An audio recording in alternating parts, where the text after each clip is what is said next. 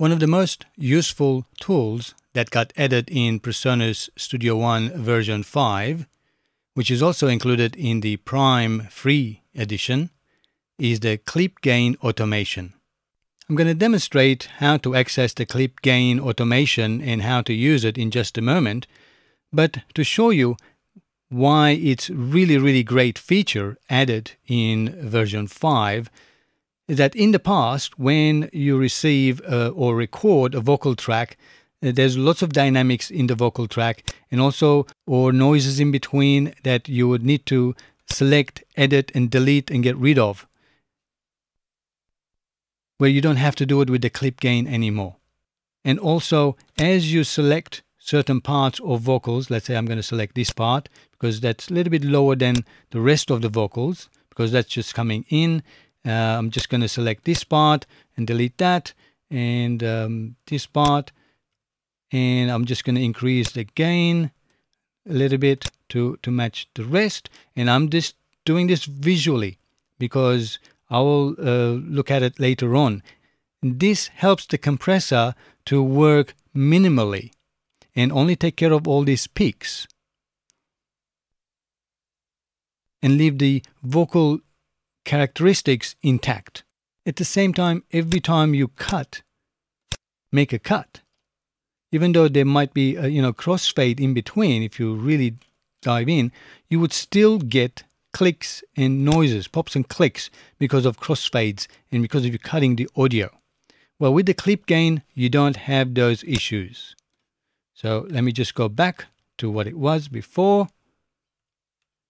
And I'm going to demonstrate how to access the clip gain and use the clip gain automation to do all this work without introducing any pops and clicks and make it even easier and quicker to manage your vocals. While at the lower part of your clip, whether you're doing on the track view or in the edit view, just right click and select gain envelope. It's right there. You can do the same thing by right clicking on the actual clip at the track as well. And once you have it, you can see the line. That's your clip gain automation line. And it's simply, I'm just going to go above the line, select these two, and then just go up as far as I can see that H mark. And now I can drag it up until I sort of visually see that this is very similar level to the other clips. This is very similar to the fader, but it's not the fader. It's acting on the clip gain before any plugin is actually applied. And over here, I can just sort of see there might be some noises there. Let me just sort of size. Okay, we can hear background noises there as the vocal is moving around and getting ready for the next phase. So I'm just going to select that part there. And this time I'm going to drag it all the way down, make it silent. And now I'm just going to put a point there. I can add a point or I can select it. And now I'm just going to drag that up a little bit more. Again, the same thing here. I'm just going to select that and gain it up a little bit more. Put a point here. And now I can drag all the way down and get rid of all those noises. And here I can see that's quite a bit of a gain there. It's quite loud. So I'm just going to select that bit and about there. And just going to reduce that tiny bit. This basically allows the vocal to really be level. And we can just cut that bit then out. Again there, and lift it up. Oops.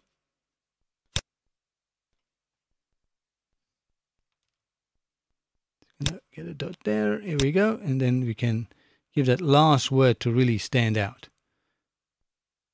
So if we look how it is, and let's have a quick listen.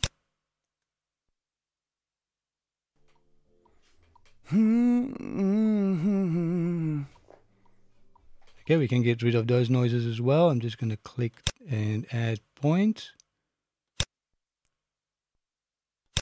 the beauty about this is that you can come back in and readjust it in case you took out something that you didn't have to, like breath and feelings, emotions.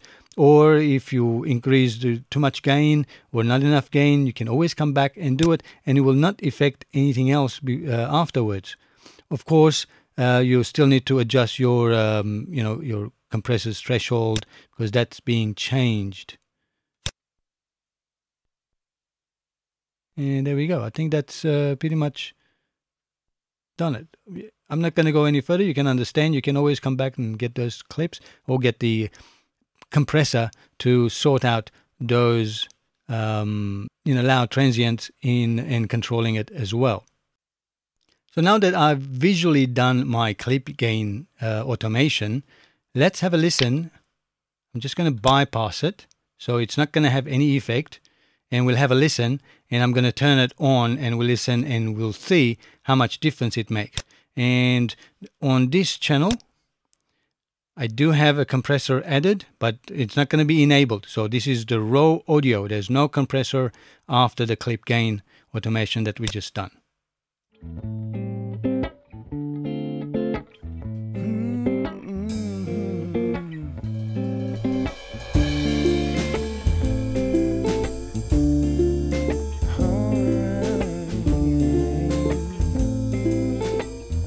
As you can hear, we can hardly hear the actual introduction words that the singer is saying. If I could change the world. So let's enable it.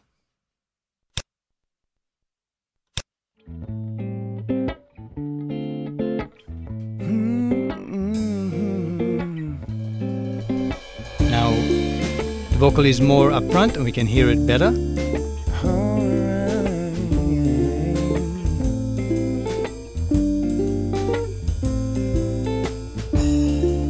Could change the world. Let's solo it and see how much of the noise that we got rid of, the room noise, as the singer is moving around.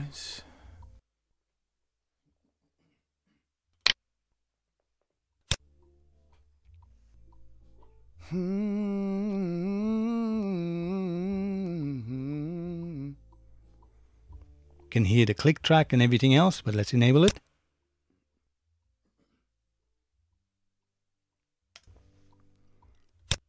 If I could rewind. Well, that's how you access and use the clip gain. You can use it on vocals, and you can use it pretty much on any other instrument, of course.